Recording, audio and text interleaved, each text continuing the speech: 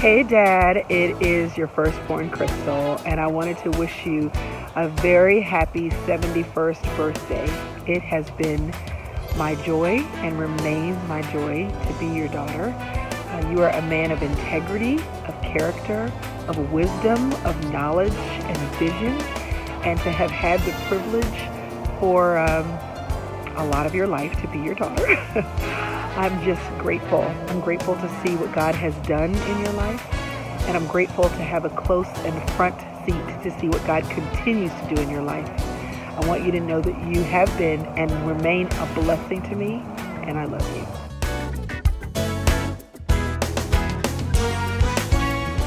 Happy birthday, Daddy. I just wanted to say again, happy birthday, and that I love you beyond words. I honor you beyond words. I cherish the fact that I get to carry your name. That means the world to me.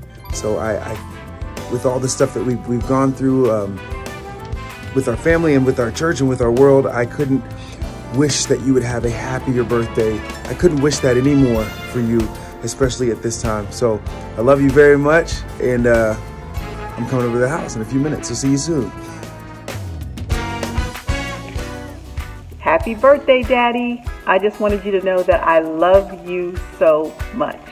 I admire you for so many reasons, more reasons than I will ever have an opportunity or time to tell you, but I'm going to sure try. I love you so much. Happy, happy birthday, Daddy. Hey, happy birthday, Dad. Just wanted to say I love you. Happy birthday to you. And when I'm 71, I want to look just like you. How you going to be an old man and a young man all at the same time? Keep it up. Keep your energy up. Listen, I want to be just like you, because I know if I'm like you, I'm just like Christ. So I'm following you. So keep going. I'll keep going. We'll keep going. We got your back. Love you.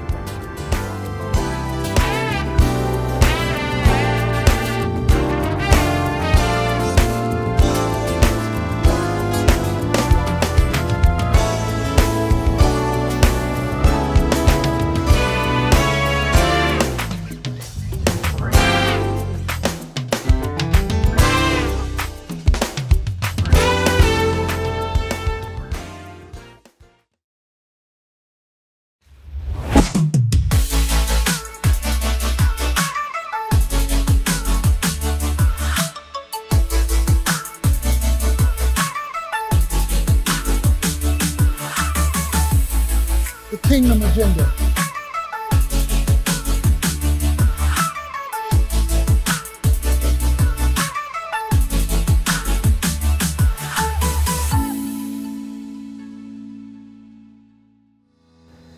Welcome everyone, and I am so excited that we are here again this Sunday from wherever you are all over the country and the world.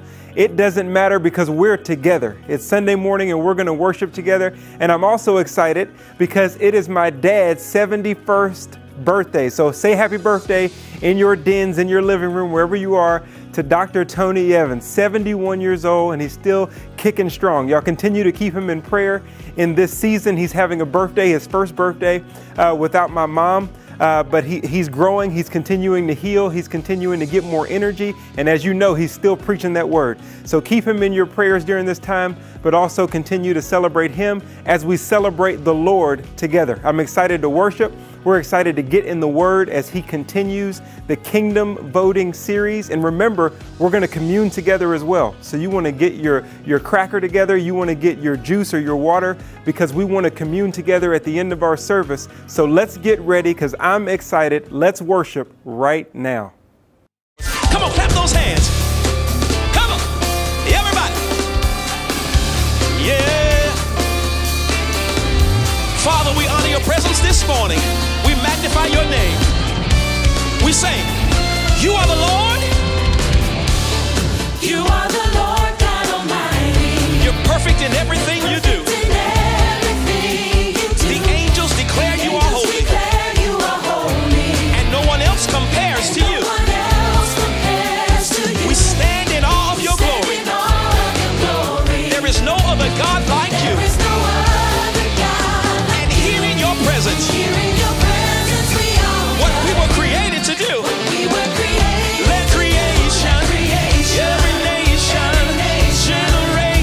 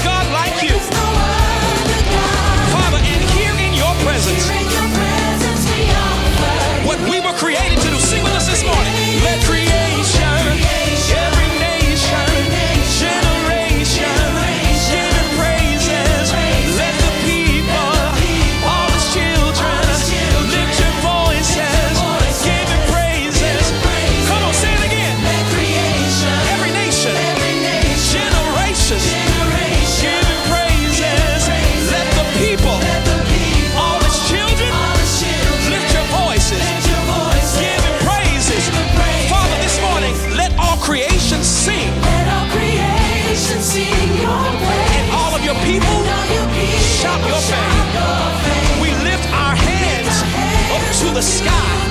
We lift your name on high. Say it again. Let creation sing. And all your people, Father, shout your fame. Yes. Up to the sky. We lift your name.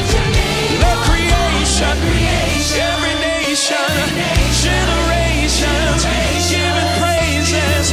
Let the people, all the children, lift your voices. Give him, say it again. Say it again. Every nation, generation, give him praise. Let the people, all the children, lift your voices. Give him praise. Let creation, every nation, generation, give him praises. Let the people, all his children, lift your voices. Give him praises. Give him praises. Give him praises. Give him praises. Give him praises. Father, we come to give you praise. Give him praises. Father, we honor your presence. Give him praise in this house this morning. Somebody shout hallelujah. Hallelujah. This morning our desire is that the glory of the Lord would settle right where you are. That the glory of the Lord, the presence of the Lord, the manifested presence of the Lord would bring peace right where you are. Yes, Jesus. Purify our hearts, Lord. Purify our hearts, Lord. Sanctify our hearts, Lord. Sanctify our hearts, Lord. Oh Lord, we need you. Yes, Jesus. We need to see you. We're desperate for you. Now let your glory settle here.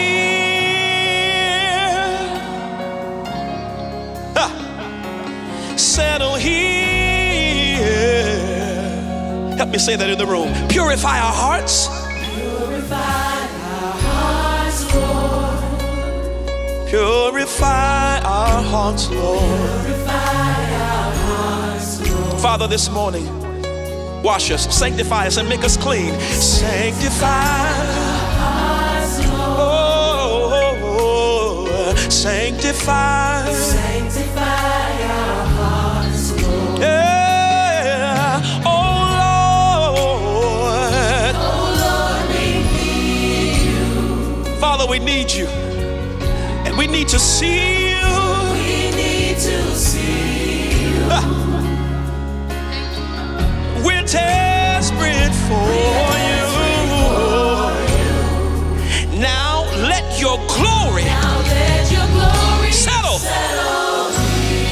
Hey, Father, that's our heart's cry this morning. Hey, settle. Father, as long as we have you, we don't need anything else. Settle. Settle. Rest in the room, Father. Right where we are, Jesus. We need you. Hey. Oh. Now let your glory settle. Right there where you're seated, I want you to lift up your hands before the Father. I want you to open up your mouth and give him praise right there where you are, as if your very life depended upon it. Now we sing to the Father. Hey, come on and take your seat. Our burdens at your feet. With you we can't be beat. Won't you settle? Won't you settle here? Come on and take your seat. Yes, God. Our burdens at your feet. With you we can't be beat. Won't you settle? Won't you settle?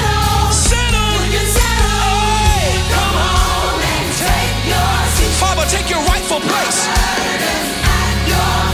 With you,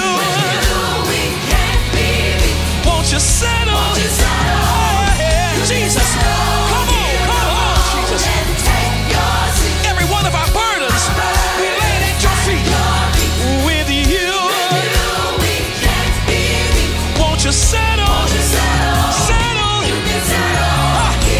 Father, we need you. Our hearts are crying out before you, God. We need you to settle right here. Won't you settle, Jesus? Won't you settle? You can settle. You can settle here. Father, at your right hand, there are pleasures forevermore. Settle, settle here. Father, won't you settle? Won't you settle? You can settle, Jesus. In the midst of a dry and desperate time, Father, we're crying out for you to settle. Father, won't you settle? Won't you settle? You can settle here. Jesus, we need you. Without you, we're nothing. We can't go on. Settle here. Won't you settle, Jesus? Won't you settle? You can settle here. Father, we give you glory. We magnify your name, Jesus. Settle in this place. Rest, rule, and abide in our hearts and in our minds, Father. Well, hello, folks, to our OCBF church family and to our guests who are joining us from all over. We're so glad to have you worshiping with us today. It's a special honor to be able to serve the Lord Jesus Christ through ministering to you as we all seek to bring glory to Him. Well, we hope you're being challenged by this series on kingdom voting. I know it's challenging. We're already getting all kind of responses from folks everywhere, but we're trying to stay true to the Word of God since God created government. And that's what we're going to talk about this week, God and government, as part of this kingdom voting series. You stick with us because I think you're going to be interested to hear some of the things God has to say to us as we walk through this journey together. In the meantime, I want you to know that we are here to serve as best we can. If you live in the Dallas-Fort Worth Metroplex and you would like to know about becoming a part of Oak Cliff Bible Fellowship, we have online membership, and you can go to ocbfchurch.org/membership and find out about how to become part of our church and all the ministry that we have in store for you if you feel that we can be a blessing to you. And so we have various online classes coming up called membership or pre-membership classes, and you're welcome to become a part of our family. Also, to our members, I want to remind you that on Wednesday night, you have your discussion groups about my sermon on Sunday. And so you can send in your questions, and the members will get in groups and talk about some of the questions that we have to deal with as we look at all that we're being challenged with. But for everybody, the Single Summit is coming up September 18th and 19th. It's going to be the bomb, okay? It's going to be something for everyone. The ministry of God's Word, what it means to be single and free, what it means to enjoy and worship with great music, what it means to laugh with a great comedian as well. So go online, ocbfchurch.org/Single Summit, and you register so that you can be part of this amazing gathering. And remember that your faithful support of this ministry allows us to keep this ministry coming your way with strength. And this ministry is not only preaching, teaching, and singing. It's community engagement. It's addressing the issues of needs. It's enhancing people's lives, because the church isn't just for Sunday, it's for all week long. And so your faithful tithes and your offering, if you're not a member of our church, please support your pastor and the church you're a part of. And then if God gives you extra because this church is ministering to you, then you're welcome to give an offering. But we don't want you to forsake your local church, because the Church of Jesus Christ has never been needed more than it's needed right now. Well, thank you for the privilege of ministering to you and walking alongside of you and serving you. And let's continue in our worship as we see the good things that God has for us, even when it comes to our civic responsibility. Yes, Jesus. Father, we give you glory. We magnify your name, Jesus. This is our cry.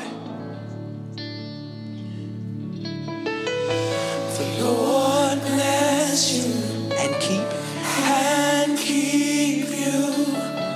Make his face shine upon you. Yes, Jesus. Be gracious to you. The Lord turn his face toward you and give you peace.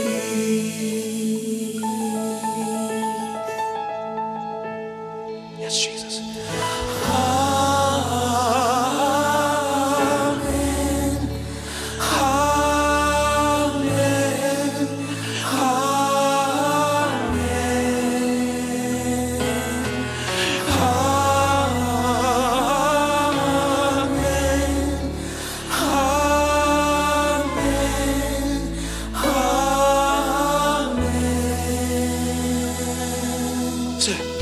The Lord bless you and keep you. Make his face shine upon you. Be gracious to you.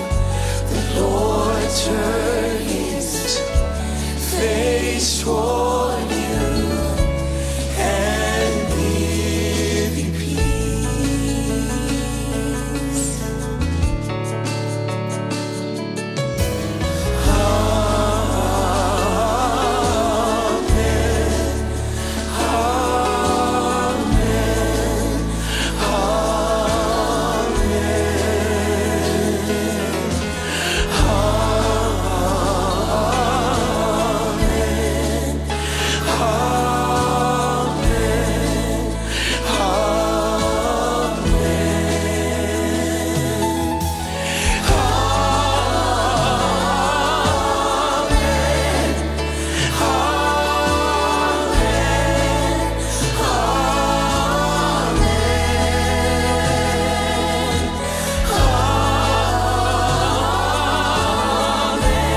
Yes, Jesus.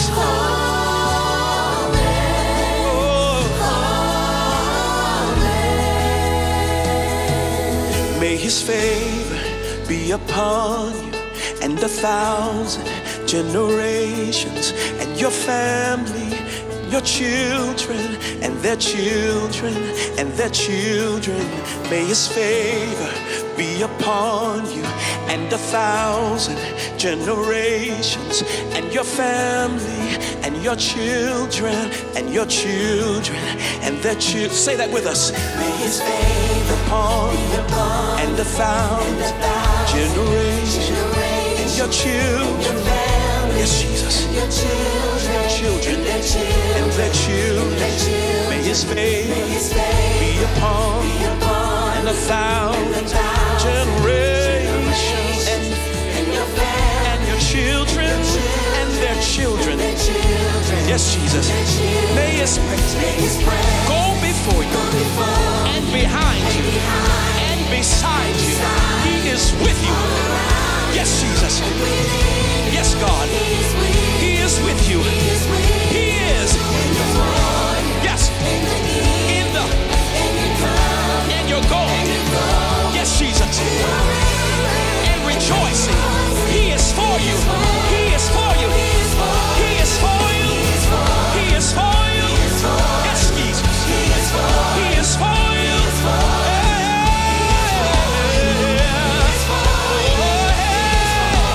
And it is so. Amen.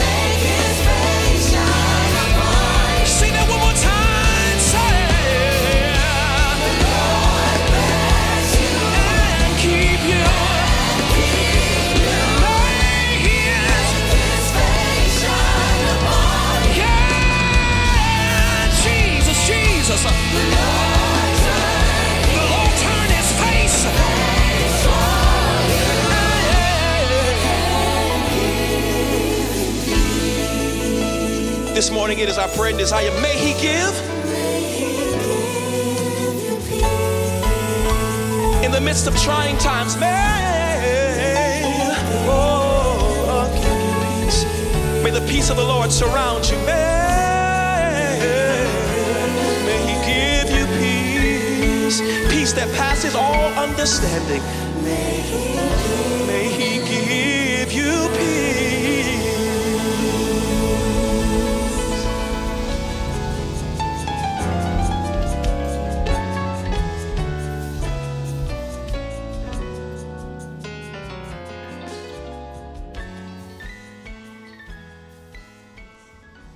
Every day in my elementary school and beyond in Baltimore, Maryland, where I grew up, the teacher would have all the students to stand. He or she would have us place our hands over our heart and recite the Pledge of Allegiance.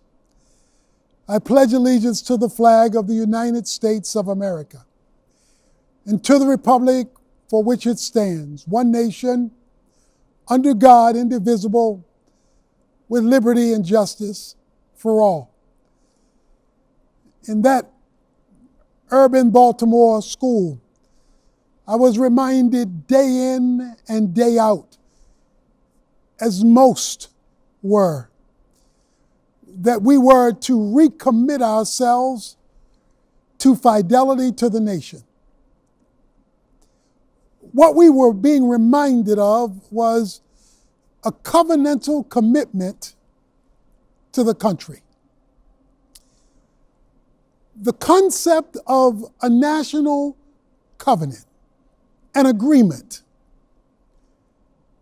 to commit yourself to the well-being of the benefits that accrue because you belong to a country, is not an American concept, it's a biblical concept, because the Bible endorses covenants. In God's kingdom, He has 4 covenantal relationships. A personal covenant where you pledge fidelity to Him as an individual.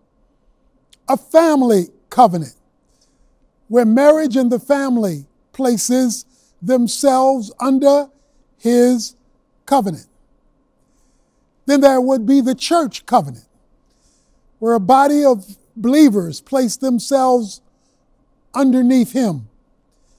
And then there was the concept of the national covenant. And it was in our Pledge of Allegiance. It is in our Pledge of Allegiance. One nation under God. There would be the assumption that if this nation would be undivided, if it would be one, if it would be jam-packed with liberty and justice for every citizen, then it would have to be covenanted underneath God. Let me put it another way. The assumption was if God was not a part of the equation, then unity would be in trouble, liberty would be in trouble, and justice would be in trouble, because the relationship to God was not as it ought to be. A covenant is a divinely created relational bond. It's an agreement that one of those 4 entities, or all 4, agree to be covered by God, because a covenant is designed to cover, like an umbrella. An umbrella doesn't stop it from raining, it just stops it from raining on you because you are covenantally covered. God made it clear in Psalm 33, verse 12, that the nation would be blessed who recognized Him. And to recognize Him would not only be to recognize His person, but also His policies, which is why He set forth policies alongside of His person that would govern the covenant that would benefit the nation, who not only ascribed to them, but lived by them. Our series is Kingdom Voting. We have already said what kingdom voting is. It is the opportunity and responsibility of citizens to partner with God to expand His rule in society through civil government. It is incumbent upon Christians to first and foremost ascribe themselves not to a political party, but to the superintending governance of God through civil government. It is to the degree that we operate under this umbrella, under this alignment with God, when it comes to your voting and your participation in the politics of the day, whether you lean Democrat or Republican, it is your kingdom-centeredness, because you're covenantally aligned, that should influence, guide, and govern your vote. The Bible makes it clear in Romans chapter 13, verse 1, which says this: every person is to be in subjection to the governing authorities, for there is no authority except God, and those which exist are established by God. Therefore, whoever resists authority has opposed the ordinance of God, and they who have opposed will receive condemnation upon themselves. Okay? I hope you caught that. If you want the right kind of government, God must be in the equation. Let me put it another way. The further you remove God's person and God's policies, because a lot of folk believe in God's person who ignore His policies, then you have removed yourself from the place of blessing and covering as a nation. Or to put it another way, the further you remove God's person and policies from what a government believes, how a government operates, the character of the leaders who make up that government, then you have removed yourself from divine blessing. No matter how much you pray and no matter how much you use the God word, He says, then you have messed with God's authority and you've messed with God's ordinance. The Bible is pregnant with politics. From Genesis to Revelation, you see God all up in politics, setting up governments, taking down governments, giving laws, judging lawbreakers. He's all up in politics and nations. He makes it a comprehensive statement. He says all authorities, plural. That means your mayor, your city council, that means your state legislature, that means your governor, that means your House of Representatives, that means your Senate, that means your president, all authorities. To the degree that they are aligned with God's person and God's policies is to the degree you'll have a unified nation, a free nation, a just nation, and a righteous nation. Conversely, to the degree you're unaligned is to the degree that chaos will replace order. So let me make it easy for you and me. I'm going to give you one thing to vote for, and if you vote for this one thing, you're going to cover everything. I know it sounds simplistic because there's so many laws and people and perspectives, but I'm going to give you a superintending, that is, an overarching covenantal definition of civil government. And if you vote for this one thing, now, everybody's not going to vote the same, but if you have this same kingdom worldview as you vote, as you go to the ballot box, you will be thinking like a kingdom voter, whether you are leaning Democrat or leaning Republican. Remember, if you're going to be a kingdom independent, That means you're a Democrat light or Republican light because you're not fully committed either way. Here is the role of civil government. The biblical role of civil government, as outlined in Romans 13, is to maintain a safe, just, righteous, and compassionately responsible environment for freedom to flourish. Let me say that again. The biblical role of civil government is to maintain a safe, a just, a righteous, and a compassionately responsible environment for freedom to flourish. Now, we'll talk about freedom a little bit later in our series. But for right now, if you look for that definition and how it is flushed out in the political parties, you can align them to what closest fits God's kingdom definition of government, because then you're voting for God. That is, you're voting for God's perspective and policies that inform that goal. Now, again, people will come at this differently because they come from different backgrounds, different experiences, different priorities. I am not insisting that everybody vote one way. I am insisting everybody votes. But I am giving you a framework through which you look at the person and the policies, it must be both, that you look to as you cast your vote as a kingdom independent.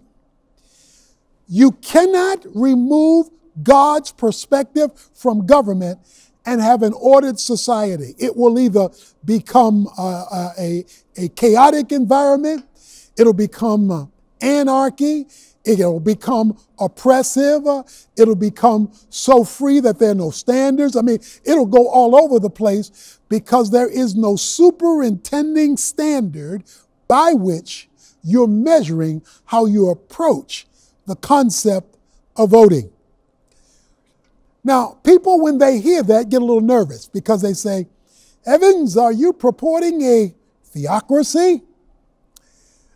Well, let me explain something. You're too late. The Bible declares that the world is already a theocracy because the Bible declares that God rules over all. In fact, Psalm 22:28 says the kingdom is the Lord's and he rules over the nations. So God is already ruling over everything. What ought to concern you is an ecclesiocracy. That is where a particular religion or a particular faith governs the society. But you cannot have God removed and have an ordered society, because then you wind up with homocracy. That is, where man is seeking to replace God in the name of government. So I want you to get this perspective. Leave God out. Government is in trouble, so the citizenry is in trouble. Bring God in, policies and person, then you have a much more ordered environment in which to live and fulfill the role of safety, justice, righteousness, and compassion, all working together to help a hurting nation like ours right now. Now, the idea of government is to mirror or to reflect the image of God for the well-being of society. When God established the nation Israel, he gave them a constitution. We have a constitution. He gave them a constitution with 10 amendments. We call them the 10 commandments, okay? That constitution, and he gave them, that's why the courthouse would have the 10 commandments in them. He said, I'm going to give you 10 things. I'm going to make this real easy. Then I'm going to give you 613 statutes and ordinances, which is the application of the 10 commandments in the situations and circumstances of living together in society. I'm going to give you 10 amendments to this Constitution, 613 statutes and ordinances, so you can apply these 10 to your life's reality. And if you do this, you will be underneath my covenant, Deuteronomy 29:9, and you will be blessed. So if you really want to see our nation healed and helped as you look at voting and politics and government, you better bring God's person in perspective and put it on front page, because once or as he's excluded, that vacuum will be filled with that which will destroy the nation, not heal it. Romans chapter 1, verses 18 through 32, he says, because they no longer wanted to retain the knowledge of God. They didn't want his perspective anymore. God released them, turned them over, and he allowed decay to enter their world and their society. If you're tired of decay, as a kingdom voter, as a representative of the king, that means you're going to take seriously this responsibility to vote God back in and his perspective, which means you'll hold rulers accountable, whether they're Democrats or Republicans, to his perspective on whatever the issue is. But as long as the evil one can keep us illegitimately divided by making us more Democrat than Christian or more Republican than Christian, make our alliances more to homocracy than the rule of God, then we are aiding and abetting the deterioration and the destruction of the culture. Now, in our series, we'll get to some of the specific issues, but I want you to get this framework because I want you to be a kingdom independent. What I'm saying to you is government is not only a political enterprise, it is a sacred enterprise because it involves God. It is a spiritual enterprise. What discourages me is when the spiritual is brought up, people get offended. They don't want to hear it. When you bring what God says about justice or brutality or race or life, they start going into, I feel, or my opinion is, no, you don't get to have an opinion that disagrees with God. You may have it, but you need to switch it, change it. Because if government belongs to God, you better get his opinion and adjust your opinion.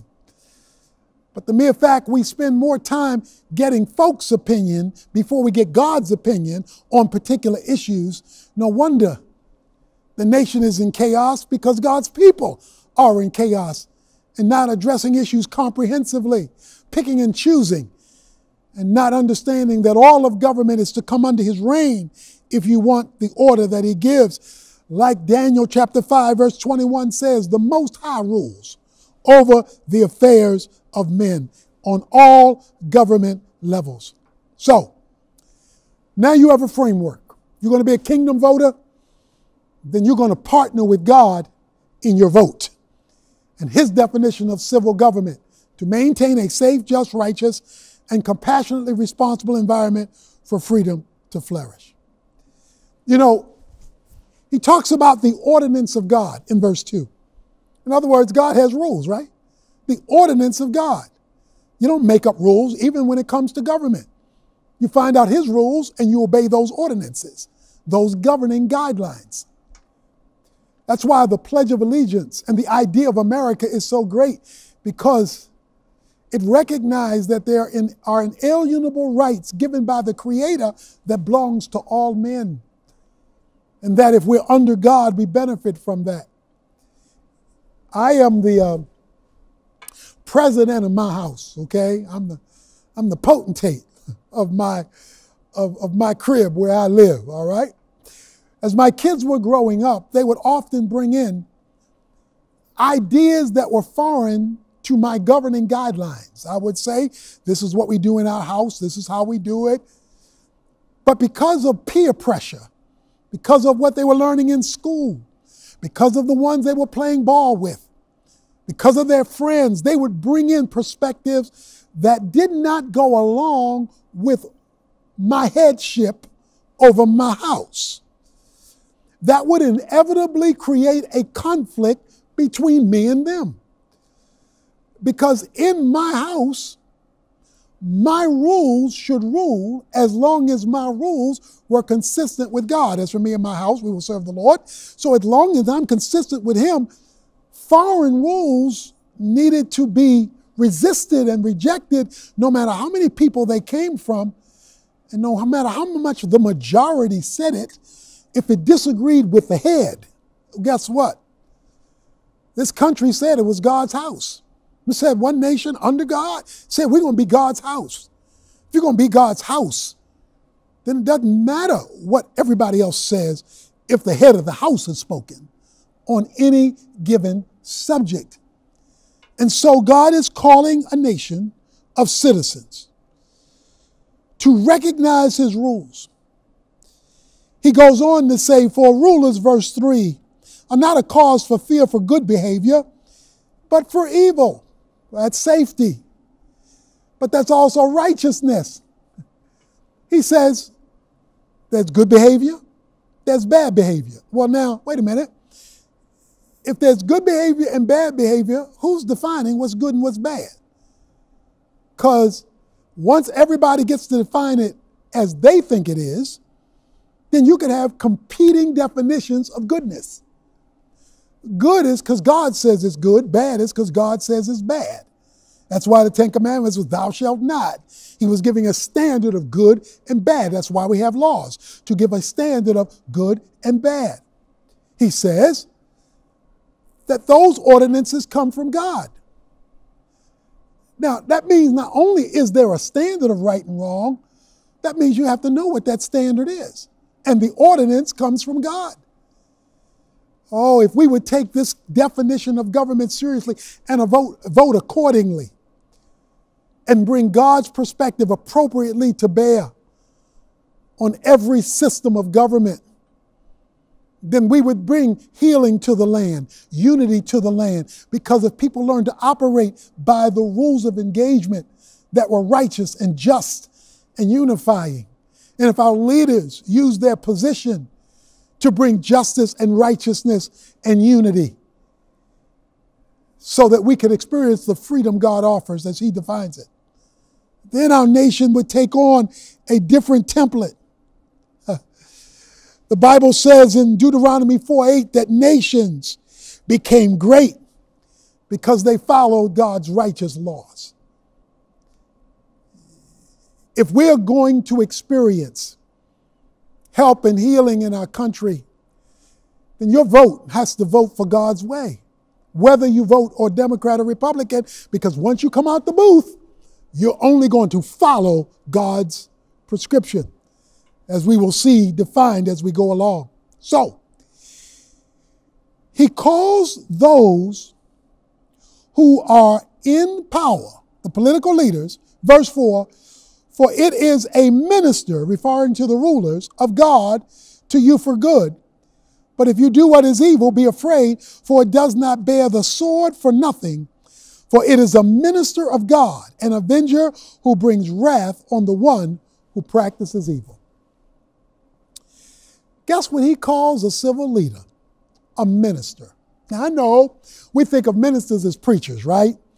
The person behind the pulpit, and that is a minister. In fact, every Christian is called to be a minister on some level. But he calls now civil servants ministers. And not only call them minister, he calls them ministers of God. Now, we know in the ministry you can have a bad minister and you can have a good minister. They still give them the title minister, but that doesn't mean they're good ministers. It just means they hold the position of minister. In fact, some countries call their civil servants ministers. The minister here over Rome was a bad dude. He was terrible, Nero. But he held the position. You can have a bad political leader. You can have a good political leader. The job of Christians is to call them into account, personally and policy-wise, to be good ministers. You don't just pick policy and skip person. You don't just skip person and grab policy, because the ordinances are in the hands of the minister. And the minister is a person, he says, their ruler. You call for both. Some people talk about policy, some people talk about person. No, if you're going to be a minister of God, you're supposed to be a good one in both categories. He says they are to represent God in good. He says they don't bear the sword in vain. A Roman soldier, they were the policemen of the day, they carried the sword. The sword was for two things: intimidation. When you saw them coming, you go in, oh, we better not do this. The soldiers are here. And it was for judgment and justice, to keep evil from proliferating. Whether it was evil by the citizenry or evil by the leaders. The sword was a place of intimidation and judgment, meaning evil would not be ignored. Why? Because you want a safe, just, and righteous environment. Because freedom can't flourish if there is no safety, if there is no righteousness, and if there is no justice. And so he calls on them to hold and administer a standard of righteousness. In fact, 1 Timothy 2:2 says to pray for your leaders, pray for your politicians, that they may create an environment of peace. And so we are to hold our leaders accountable for the peacefulness of the environment in which we live. So, what's our standard? What are we going to use to judge it? Is it what I think, how I feel, how I was raised, what I prefer? I remember the movie Inception. That was one of the most brain-straining movies in the history of movies. Here's a guy who got into other people's dreams to figure out what they were thinking based on what they were dreaming. He got so deep into other folks' dreams that he didn't know whether he was in a dream or in reality, because he had gotten so deep into their thinking that he didn't know where he was. He was all confused at the things happening around him. So to help him out, he got a spinning top. It was a tool he used.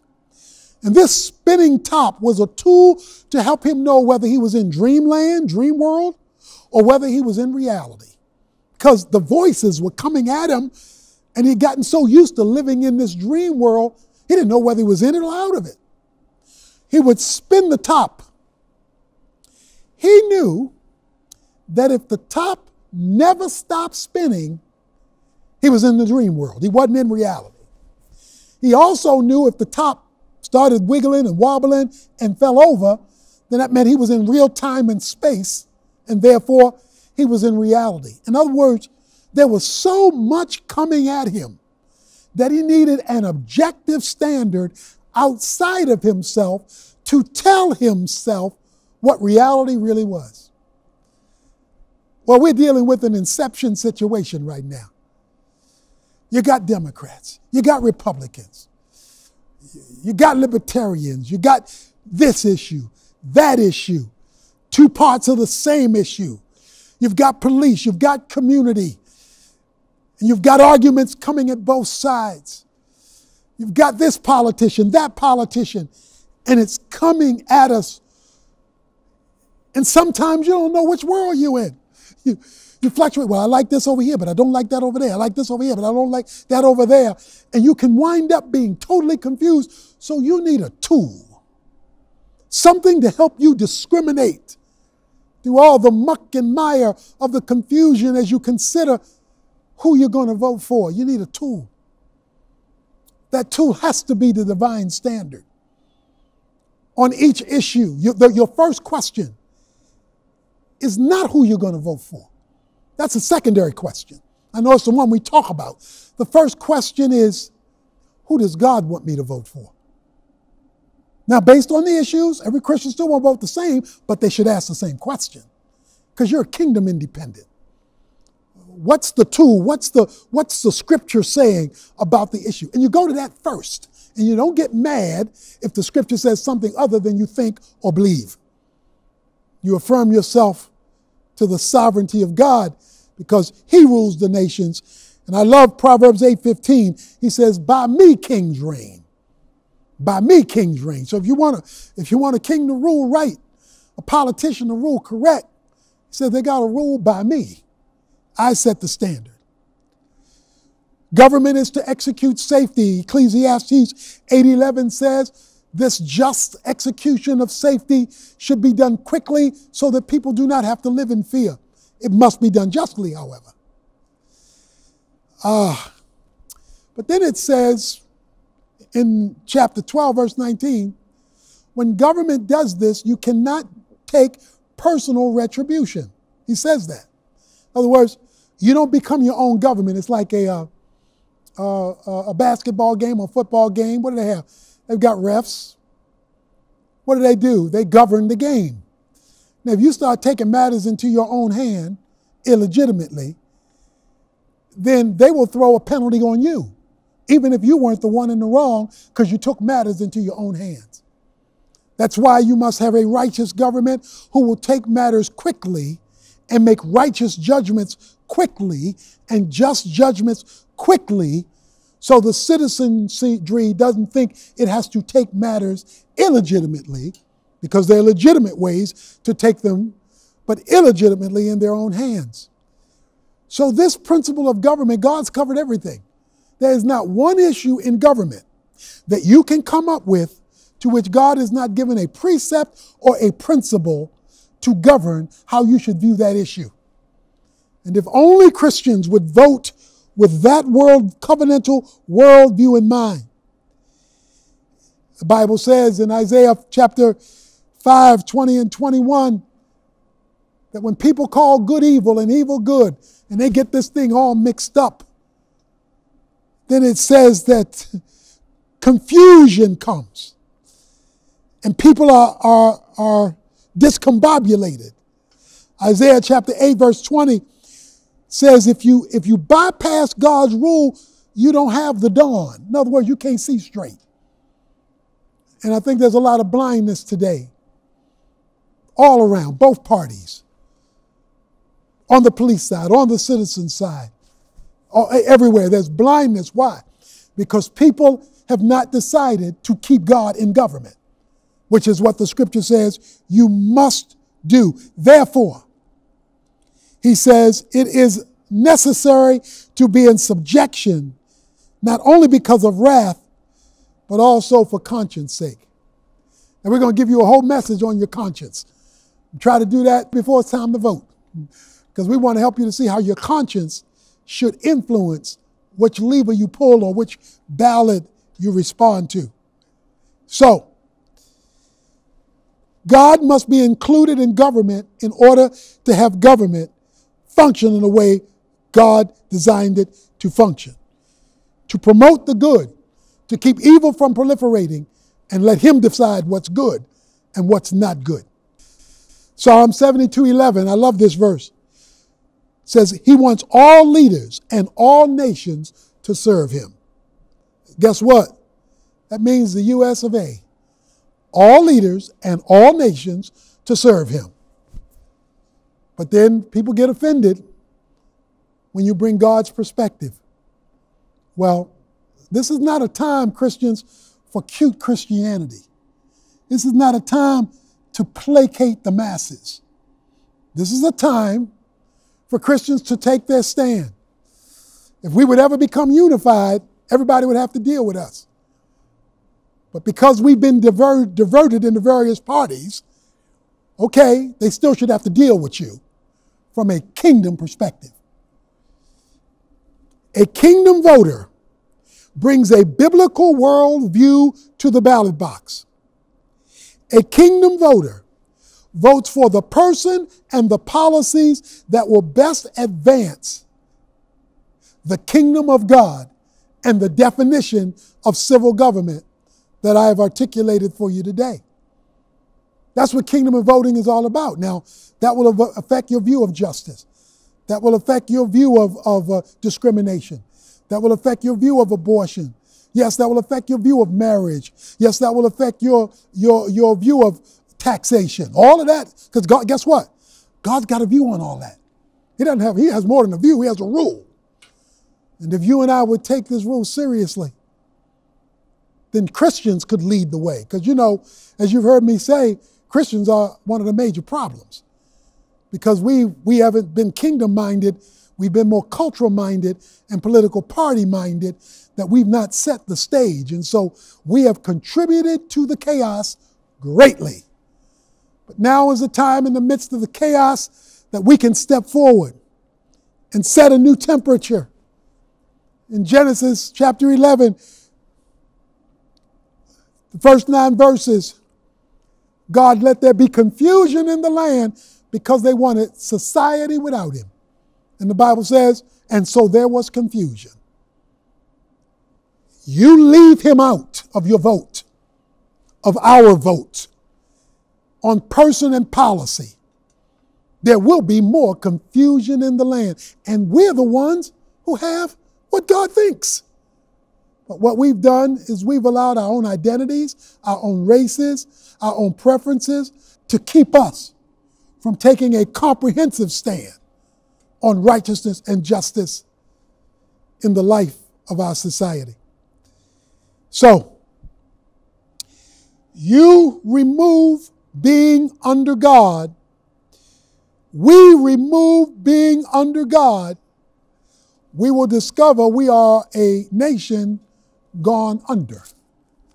We remove under God. In practice, we will be a nation gone under. You're seeing it. It's right before your eyes. But God has given us a brief opportunity to turn this thing around. If we will operate as a nation, covenantally, as kingdom voters.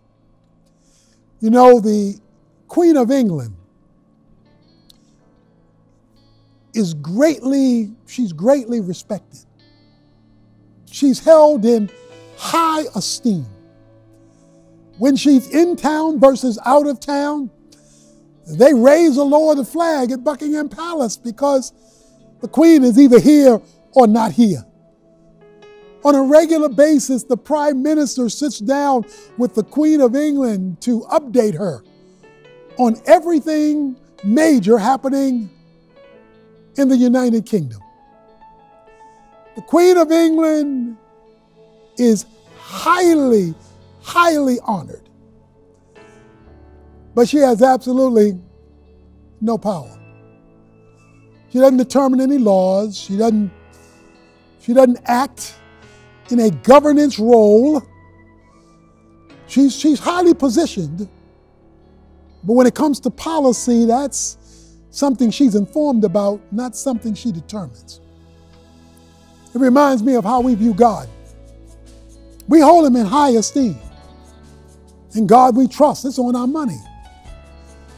One nation under God. It's in our Pledge of Allegiance. In our Declaration of Independence.